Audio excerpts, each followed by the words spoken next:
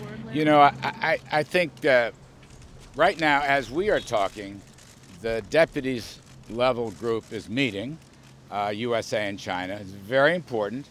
It's kind of a clean slate, reopening the door. And as you know, Thursday and Friday, the principals levels will be meeting. And we are waiting for the Chinese offer. We are open to almost anything right now. The president is defending the American economy. He will continue to defend the American economy. Now, having said that, the Chinese seem to be a little more cooperative recently. They've been in the market buying some agriculture. We like that.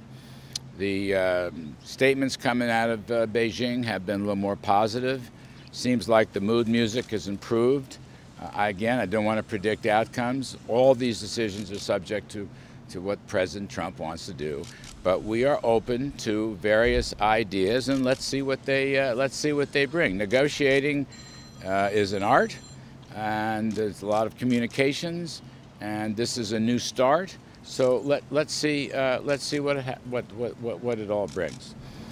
I'm as I said, the president's view is there is no linkage between that and the trade talks.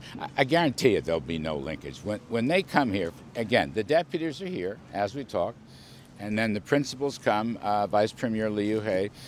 I guarantee you they will be sticking to the key points on trade, and some reports suggest the Chinese will have a new offer, which we would like to look at.